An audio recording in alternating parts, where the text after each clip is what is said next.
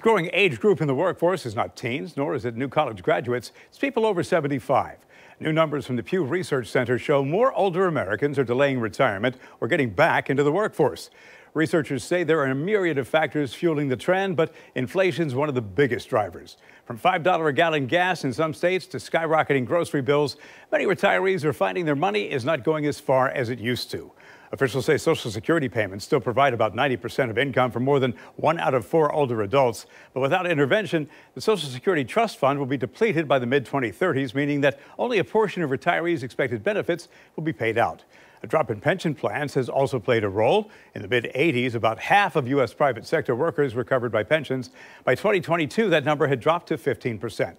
Another big factor, health. People are simply living longer, so they need more money to live on. In addition to longer lifespans, our health is improving as we age, so many older folks are physically able to work at older ages.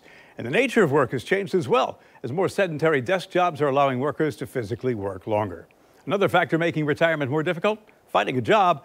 While it's illegal to discriminate against an older worker because of their age, a survey by AARP found that about 2/3 of adults over the age of 50 say they face discrimination in the workplace.